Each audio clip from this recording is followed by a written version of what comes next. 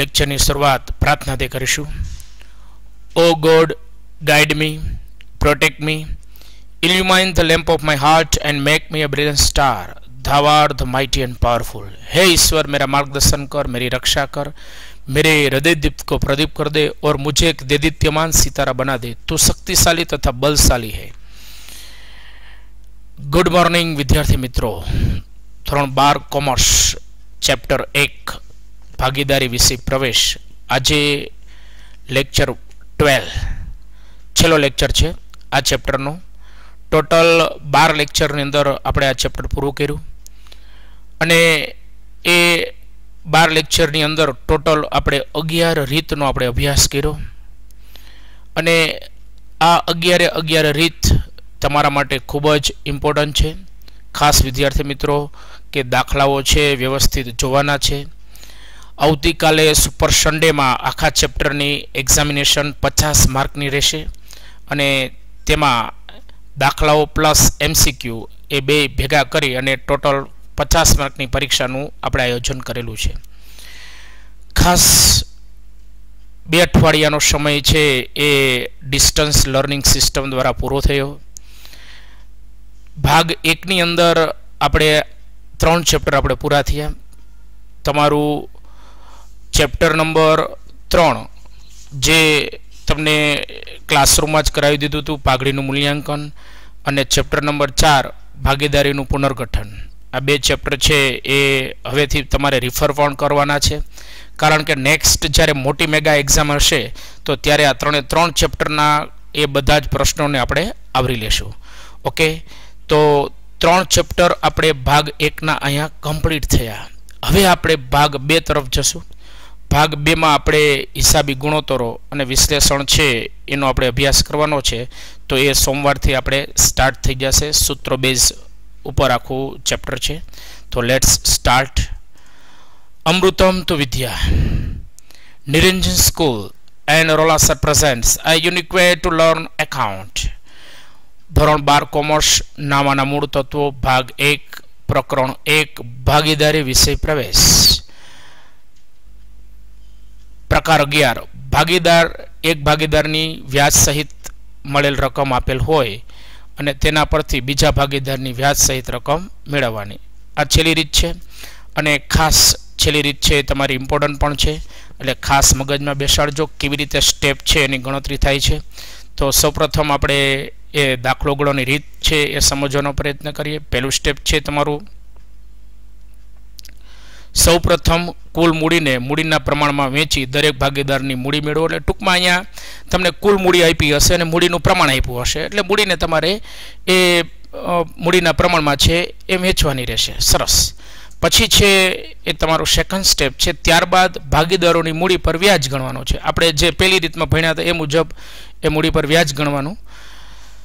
Third step, ત્યારબાદ જે ભાગીદારની વ્યાજ સહિતની રકમ દાખલામાં આપેલ હોય તે ભાગીદારનો નફો મેળવો. એટલે આ દાખલામાં તમને એક ભાગીદારની વ્યાજ સહિતની રકમ આપી છે. એટલે વ્યાજ સહિતની એટલે કઈ, તો મૂડી પર વ્યાજ અને નફો એ બે ભેગા કરીને, બરોબર, એની ભેગા કરીને રકમ આપી હોય તો એ કેમ મળે, તો એનું સૂત્ર એ તમારે ખાસ યાદ રાખવાનું છે. ભાગીદારનો નફો બરાબર વ્યાજ સહિતની રકમ, એમાંથી મૂડી પર વ્યાજ છે તમારે બાદ કરવાનું રહેશે. ઓકે, તો હવે પછીનું એ નેક્સ્ટ સ્ટેપ છે એ ચોથું સ્ટેપ. ત્યારબાદ બાકીના 2 ભાગીદારોનો નફો મેળવો. એટલે તમારે એ પરથી તમને બાકીના 2 ભાગીદારોનો નફો મેળવવાનો અને એના માટેની એક સૂચના છે. સૂચના એક પેલી શું છે, જો નફા નુકસાનનું પ્રમાણ સરખું હોય તો દરેક ભાગીદારનો નફો સરખો આવે. માની લો કે તમને બીનો નફો મળ્યો હોય તો બાજુમાં એ અને સીનો નફો છે જેટલો બીનો, માની લો કે બીનો નફો 50,000 હોય તો એનો 50,000 આવે અને સીનો 50,000 જ આવે, સરખો જ. એક ભાગીદારને 50,000 મળ્યા હોય તો બાકીના 2 ભાગીદારને 50,000 જ મળે. પણ ટિપિકલ શું છે, તો ટિપિકલ એ છે કે જો નફા નુકસાનનું પ્રમાણ જુદું હોય તો ત્રિરાશી મૂકી બાકીના ભાગીદારનો નફો મેળવવો. આ જે કલરથી આપ્યું છે, પીળા કલરથી, એ આપણે ચેલેન્જમાં દાખલો છે, ઇટ્સ માય ચેલેન્જમાં મેં મૂક્યો છે.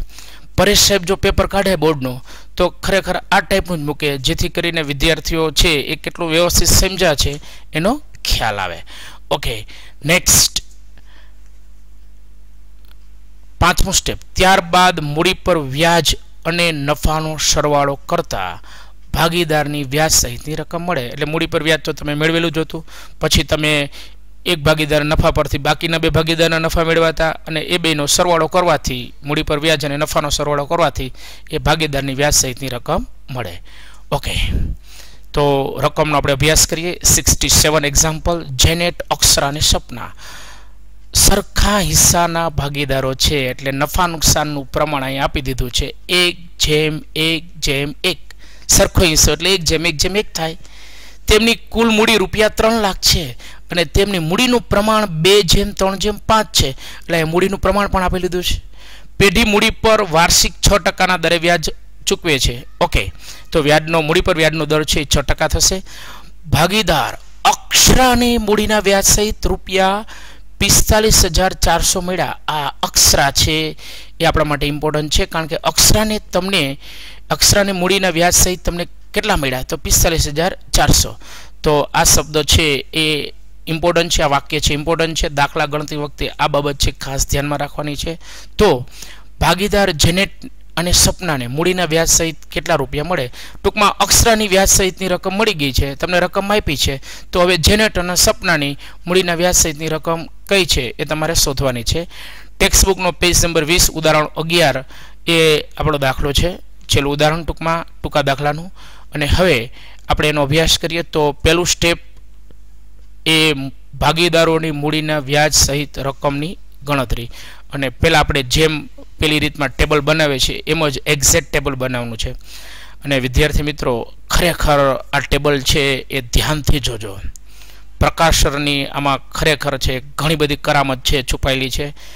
આડાવડા સ્ટેપ હતા એને વ્યવસ્થિત છે એડજસ્ટ કરી અને અલગ અલગ કેવી રીતે છે એની ગોઠવણી કરી છે એનો ખ્યાલ છે એ આમાં આવે છે. તો ખરેખર પહેલાં આપણે ભાગીદાર, એમાં મૂડી, એનું પ્રમાણ આપ્યું છે 2:3:5, કુલ ભાગ 10 છે. પછી ભાગીદારનું નામ છે જેનેટ, પછી છે અક્ષરા અને પછી છે સપના. અને પછી એની કુલ મૂડી રકમ આપી છે 3 લાખ રૂપિયા. હવે તમારે મૂડીને 2:3:5 પ્રમાણમાં વેચવાની છે. તો 3 લાખ ગુણ્યા 2/10 એટલે તમને જેનેટની મૂડી મળે. કેટલી મળે? તો 60,000. 3 લાખ ગુણ્યા 3/10 એટલે તમને અક્ષરાની મૂડી મળે. કેટલી મળે? તો 90,000. 3 લાખ ગુણ્યા 5/10 એટલે સપનાની મૂડી મળે. કેટલી મળે? તો 1,50,000. સરસ. હવે મૂડી મળી ગયા પછી મૂડી પર વ્યાજ. તો તમારો ફર્સ્ટ એમાં અંદર સ્ટેપ આવશે મૂડી પર વ્યાજ 6%. તો જેનેટની મૂડી 60,000 છે, એના 6% કરો એટલે તમને મળશે એ 3,600. અક્ષરાની મૂડી છે 90,000, એના 6% કરો એટલે મળશે 5,400. અને સપનાની મૂડી છે 1,50,000, એના 6% કરશો એટલે મળશે 9,000. અને આ ત્રણેયનો સરવાળો કરો અથવા 3 લાખના 6% કરો. આ બે રીતે કરશો એટલે જવાબ છે આવશે 18,000. That's it. હવે તમારો સેકન્ડ સ્ટેપ છે નફો આવશે. પણ નફો તમને 1:1:1 પ્રમાણમાં, કારણ કે તમને દાખલાની રકમમાં જ કીધું છે સરખા પ્રમાણમાં વેચે છે, તો 1:1:1 કુલ ભાગ 3 થાય. પણ અહીંયા તમને અત્યારે નફો મળશે નહીં. પણ હવે આપણે એ ત્રીજા સ્ટેપમાં જશું. તો એ વ્યાજ સહિતની રકમ. તો વ્યાજ સહિતની રકમ કેમ પડે? તો મૂડી પર વ્યાજ પ્લસ નફો. હવે દાખલામાં આપણે સફેદ કલર જે કર્યો તો અક્ષરામાં, જે સફેદ કલર કરેલો છે અક્ષરાની વ્યાજ સહિતની રકમ, એ તમને ખબર જ છે. એટલે અહીંયા એરો આપ્યો છે, જો વ્યવસ્થિત ત્યાર જ છે એરો, અને એ આપ્યો છે 45,400. તો અક્ષરાની વ્યાજ સહિતની રકમ તમને દાખલામાં આપી છે 45,400. હવે એના ઉપરથી અક્ષરાનો નફો કેમ મળે? તો એના માટેનું સૂત્ર છે. આપણે સાઈડમાં નીચે આવતા રહીએ. જો ટેબલમાંથી નીચે આવી ગયા, આ કરામત છે ભાઈ, બરોબર. તો અક્ષરાનો નફો બરાબર વ્યાજ સહિત રકમ માઇનસ વ્યાજ. તો વ્યાજ સહિત રકમ છે તમારી 45,400 અને મૂડી પર વ્યાજ છે એ 5,400. તો 45,400 માંથી 5,400 બાદ થાય એટલે તમને જે રકમ મળશે એ 40,000. તો આ 40,000 નફો કોનો મળ્યો? કે અક્ષરાનો. તો અક્ષરાનો નફામાં ડાયરેક્ટ સીધા આપણે ડરો એક્ઝેક્ટ વચ્ચેના ખાનામાં. તો 40,000 એ અક્ષરાનો નફો તમને મળ્યો. સરસ. હવે આજુબાજુમાં બે હેરા આપ્યા છે એટલે એ શું કહેવા માંગે છે કે ભાઈ જેનેટનો નફો અને સપનાનો નફો એ આ અક્ષરાના 40,000 નફા પરથી મળે. તો ભાઈ પ્રમાણ 1:1 આપ્યું છે તો જેટલા અક્ષરાને મળ્યા હોય એટલા જેનેટને મળે ને એટલા સપનાને મળે. તો જેનેટને કેટલા મળે તો તમને ખ્યાલ જ છે 40,000 ને સપનાને કેટલા મળે તમને ખ્યાલ જ છે 40,000. That's it. અને આ ત્રણેયનો સરવાળો કરો એટલે તમને ખ્યાલ જ છે 1,20,000. સરસ. હવે તમારે જેનેટની વ્યાજ સહિત રકમ મેળવી હોય તો 3600 એમાં 40,000 તમારે પ્લસ થાય તો બેનો સરવાળો કરો એટલે 43,600 આવે. અને સપનાની વ્યાજ સહિત રકમ મેળવી હોય તો 9,000 વત્તા 40,000 કરવાના તો તમને મળશે 49,000. અને આ ત્રણેયની વ્યાજ સહિત રકમનો સરવાળો કરો એટલે તમારો જવાબ આવશે 1,38,000. ઉપર 18,000 વત્તા 21 કરો તો 1,38,000 આવશે. હવે છેલ્લું સેન્ટેન્સ આપણે લખવાનું છે કે ભાઈ જેનેટને 43,600 મળ્યા વ્યાજ સહિત અને સપનાને છે એ 49,000 મળ્યા. તો આપણે લખી શકીએ કે ભાગીદાર જેનેટને ₹43,600 અને ભાગીદાર સપનાને ₹49,000 વ્યાજ સહિત રકમ મળશે. ઓકે, આજે આપણે દાખલો પૂરો કરીએ છીએ. ખરેખર આ દાખલામાં તમને એ પ્રકાશરની જે સોફ્ટવેર છે એની તાકાતનો છે અંદાજ આવી ગયો હશે કે કેટલું વ્યવસ્થિત આપણે વર્ક છે કરી શકીએ. ટોટલ આ બધું મટીરિયલ્સ બનાવવા માટે મિત્રો રોજની 18-20 કલાકનું કામ છે અને એ કામ કર્યા પછી એ મહેનતથી તમને આ બધું વર્ક છે પીરસીએ છીએ. ખાસ તમને એ ઘરે બેઠા એ વ્યવસ્થિત આનો અભ્યાસ કરો, વિડીયોઝ છે 1-2 વખત જુઓ જેથી કરીને તમને એ આખો દાખલો સમજાઈ જાય. દાખલો સમજાઈ ગયા પછી પ્રેક્ટિસના દાખલા ગણો. આજે વ્યવસ્થિત તમારે પ્રેક્ટિસ કરવાની છે. કોઈ આપણે આકસ્મિક પરીક્ષા લેવાના નથી. સેકન્ડ લેક્ચર છે ઇકોનોમિક્સનો એ રાબેતા મુજબ હશે જ, પણ ખાસ કે સુપર સન્ડેમાં તમારી એક્ઝામિનેશનનું આયોજન છે. 2 કલાકનો ટાઈમ હશે અને 50 માર્કની અને આખા ચેપ્ટરની પરીક્ષા એ તમારે એ એટેન્ડ કરવાની છે. અને બધા વિદ્યાર્થીઓને નમ્ર વિનંતી કે સવારમાં 8 વાગે છે એક્ઝામ માટે એ તૈયાર થઈ જ જાય. 8 થી 10 તમારો એક્ઝામનો ટાઈમ રહેશે. ઓકે, ઘણી મજા આવી. ચેપ્ટર આપણું અહીંયા પૂરું થઈ ગયું છે અને એ દાખલાઓ તમને સમજાઈ ગયા હશે. જ્યારે ન સમજાય તો આખા તમારી પાસે લિંક છે જ, સમજાણા હોય તો એ તમારે લિંક છે એ જોતી જવાની અને રિપીટ કરતું જવાનું. કાંઈ પ્રશ્ન હોય તો ફોન કરીને પૂછી શકો છો. ઓકે, નમસ્કાર, અસ્તુ, હેવ એ નાઇસ ડે.